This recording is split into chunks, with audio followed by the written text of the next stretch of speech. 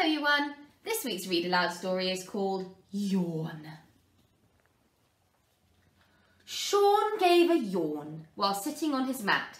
Guess who he gave it to? A fluffy, scruffy cat gave a yawn as lazily she purred. Guess who she gave it to? A cheeping, chirping bird gave a yawn and pecked seed from a dish. Guess who he gave it to?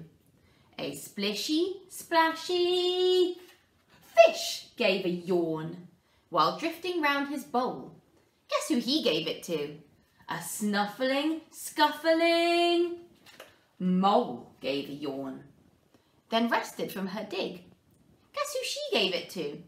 A snorty, snouty pig gave a yawn and dreamed about his tea. Guess who he gave it to? A fuzzy, buzzy bee gave a yawn, worn out from making honey.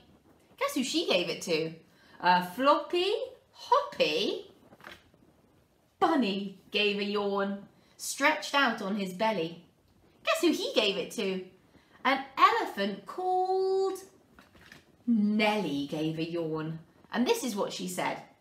It's time to put our gym jams on and go upstairs to